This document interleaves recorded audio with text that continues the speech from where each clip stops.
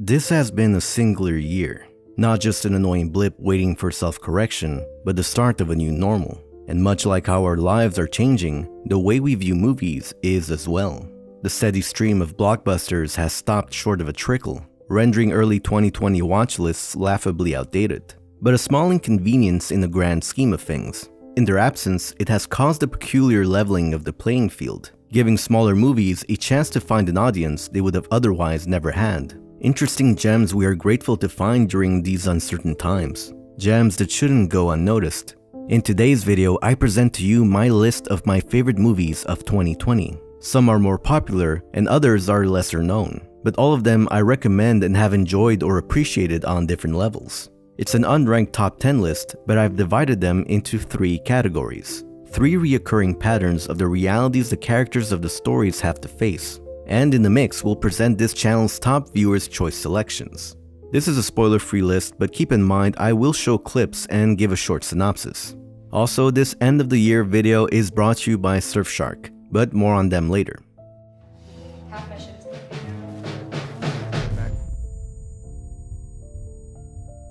In this category, we find movies about characters facing a harsh reality. They offer a more gritty, unfiltered, sobering look into someone else's perspective, regardless of setting, gender, or cultural context, even if they find themselves in the early 19th century. History isn't here yet.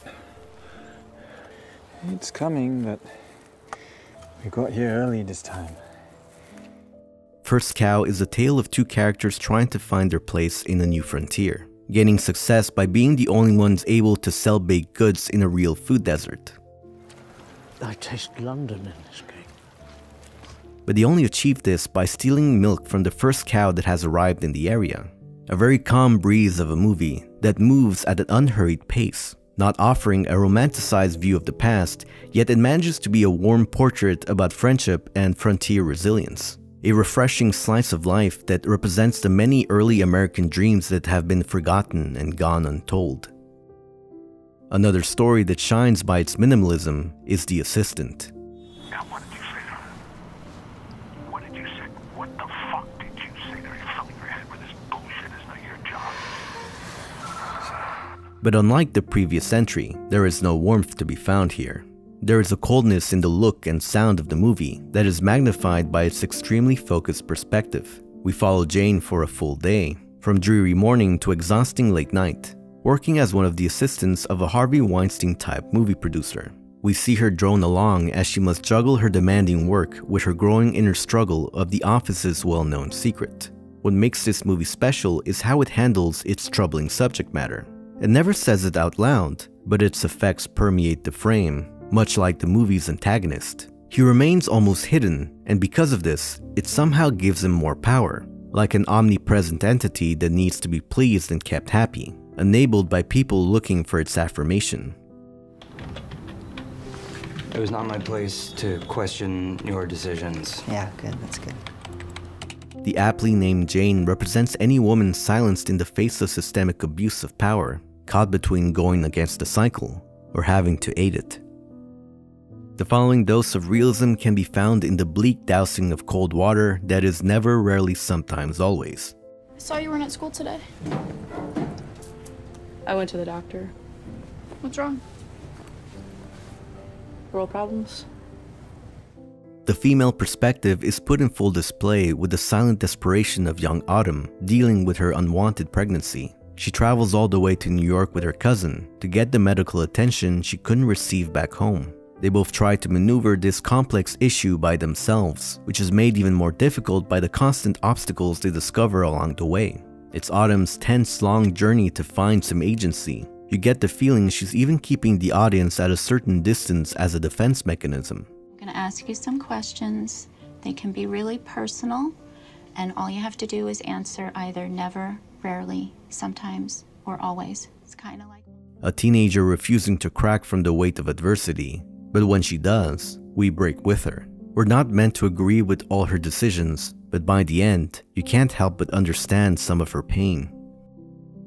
Our next desperate character is trying to hold on to his sanity.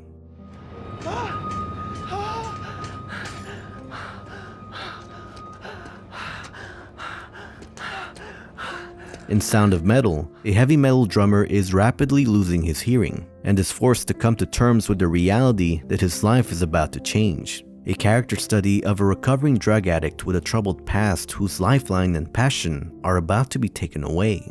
And over the next few days, or even hours, it's going to continue. And the hearing that you have lost is not coming back. He has to balance surpassing his disability, or worse, learning to live with it. How can he accept this world of silence if he can't live with the noise inside of himself? Riz Ahmed delivers a career-propelling role capturing the fear and urgency of a man on thin ice. His range of emotions, from furious outbursts to quiet indignation, is put in full display and deserving of praise. The movie's sound design efforts to put us in his state of mind should be commended as well. And it's also a top viewer's choice.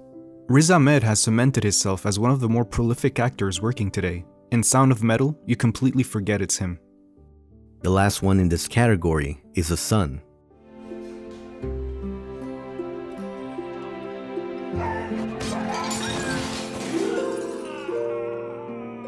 A Taiwanese drama of a family hit by a succession of unfortunate events, starting when the youngest son is put in juvenile detention after a brutal attack.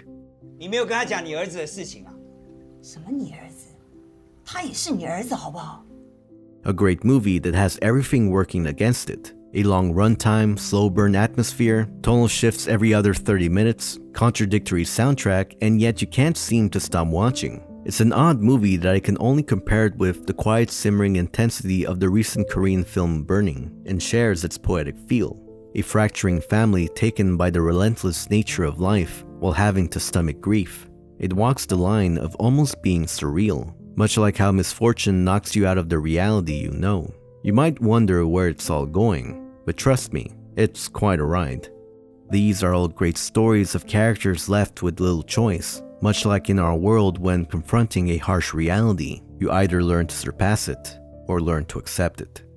Although reality can seem to have a limit when we're facing something that feels so outside the norm, causing an emotion we can't quite put into words, finding ourselves in the realm of the bizarre, the unnatural, and the surreal, like in the ever-changing mosaic of the uncanny in La Casa Lobo. Vengo de la colonia. Afuera hay un lobo. Aló. Spoken in German and broken Spanish, it's a nightmarish stop-motion tale of young Maria that has recently escaped her colony and finds refuge in an empty house in the woods. The story is based on a real horror of a German sect that used to be in the south of Chile, where child abuse and political prison torture took place. It's presented by an unreliable narrator as a cautionary tale for those who wish to leave the settlement. Como pastor de esta comunidad, espero ayudar a disipar los horribles rumores que han enlodado nuestra reputación.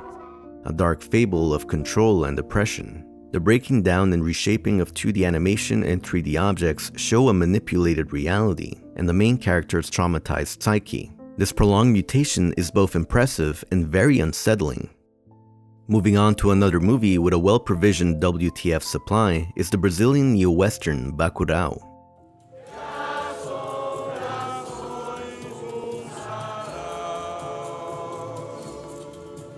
The inhabitants of a remote village in a dystopian Brazil have gathered after the loss of their matriarch. They are a very tight-knit community that is just getting by. One day they start noticing odd occurrences like the disappearance of their town from the map and drop phone signals. Ué, era pra estar aqui. They soon realize the presence of an invading outside force that they now must defend themselves from.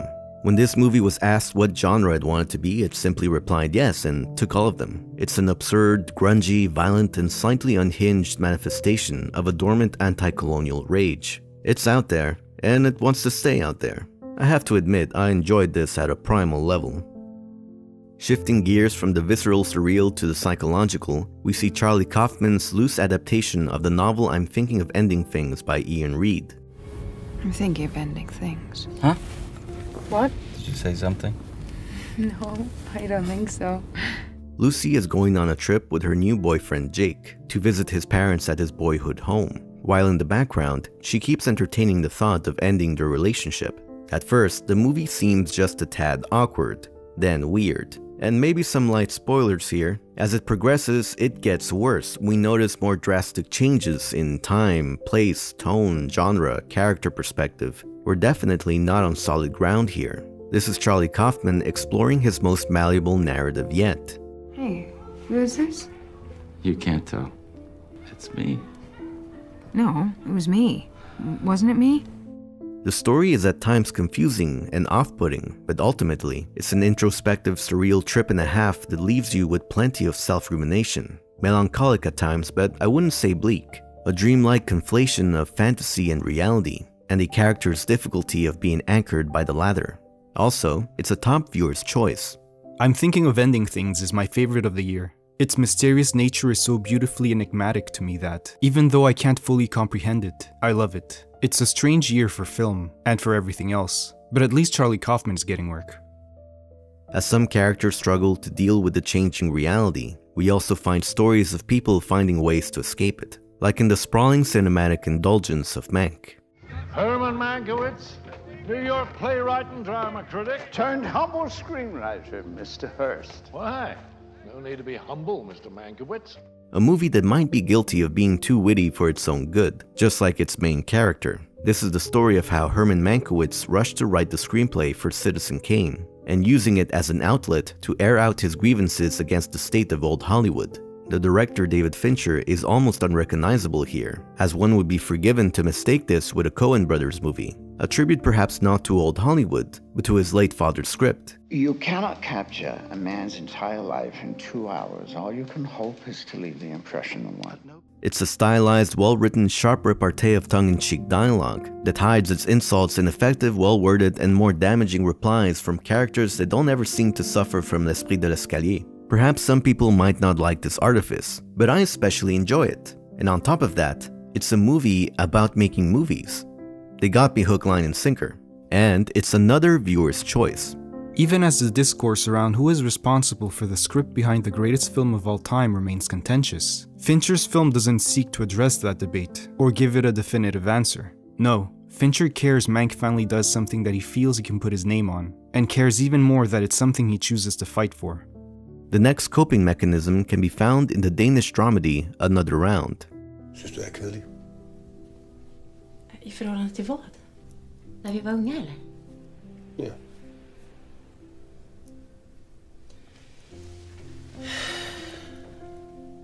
We find 4 high school teachers in the midst of their midlife crisis, wondering where things went wrong. One of them offhandedly introduces the theory of a Norwegian psychiatrist that says humans have an alcohol deficit of 0.05% in their blood. They decide to experiment with this theory, to observe if their lives can be enriched by being functionally drunk. Men det er jo ligesom Hemingway.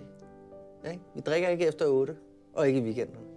In the process, they surprisingly start to rediscover their youthful zeal, pushing the limits of their inhibition. It's an exploration of Danish drinking culture and finding the right balance in life. It's not a movie that's trying to change the world, more like an enjoyable hangout. Funny without being absurd with its concept, and serious without being melodramatic or judgmental. And topped off with a softer, more insecure side of Mads Mikkelsen, showing us a hidden talent we didn't know we needed to see. It invites you to celebrate what you have rather than focus on what you don't. It's a real treat. Before I leave you with my last pick, here are a few viewers' choices that we didn't get to mention.